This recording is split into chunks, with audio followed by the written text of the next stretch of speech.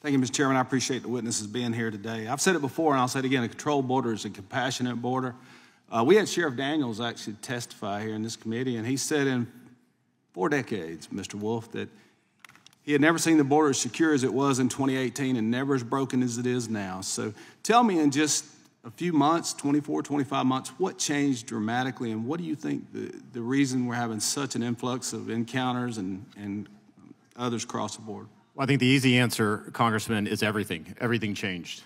And it started really from day one of this administration, where they had a very successful border security regime in place that we had perfected over 4 years. We didn't get everything right the first time, but over 4 years, we put a regime in place that held individuals accountable for illegally breaking the law, that got those who needed those asylum protections under U.S. law. We got them those protections quicker than they have ever gotten before.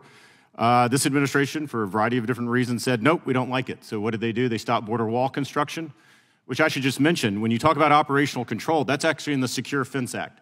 So Congress, back in 2006, thought that you would gain operational control by putting physical infrastructure along the border. But nevertheless, you would also, they tore down MPP, or the Remain in Mexico program, our asylum cooperative agreements, and the list goes on and on and on.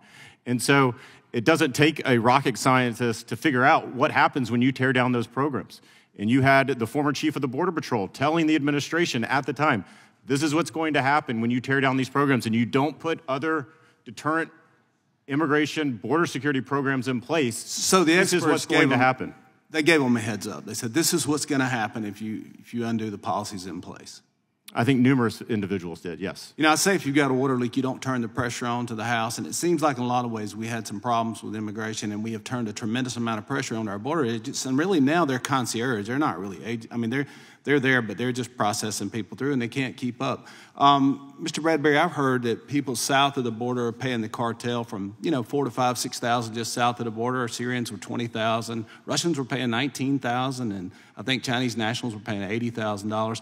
But the administration, in my opinion, has basically created twofold for people coming across the border. That's why I say it's compassionate to have it controlled, because you're either a drug mule, you're trafficking heroin, cocaine, or fentanyl, you're wearing carpet shoes. That's how you pay your passage into this country, or you becoming an indentured servant and you make installment payments. Have you heard that as well? Yes, from some of the experts on immigration in the Heritage Center for Border Security.